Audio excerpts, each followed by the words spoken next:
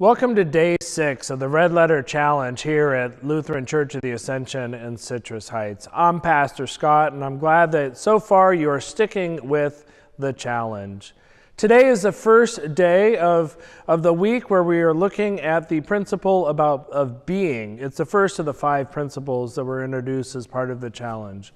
Being. And today we are looking at being in God's Word. One of the texts for the day comes from John chapter 8, verses 31 to 32. If you abide in my words, you are truly my disciples, and you will know the truth, and the truth will set you free. If we abide in the Word of God, if the Word of God becomes a part of us, we will come to know the truth of God's love for us, and that through that we will enjoy freedom.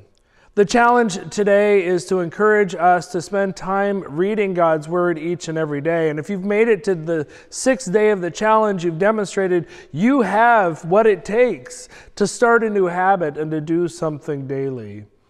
When we were attending a church in the early 2000s, our pastor challenged us to read the Bible every day. And then he said, I know how difficult it is to start a new habit, but if you skip a day, don't be too hard on yourself. Just begin reading again the next day, because after all, if you hold your breath and don't breathe one breath, do you stop breathing entirely? Of course not. Or if you skip a meal, do you quit eating entirely? Of course not. So if we spend more time in God's Word, we become to know God better and can fall even deeper in love with God and understand the depth of God's love for us. So just a day at a time, a little bit of time each day spent in Scripture will help reveal who God is to you and deepen your understanding of God's love for you. I look forward to seeing you tomorrow in the Red Letter Challenge.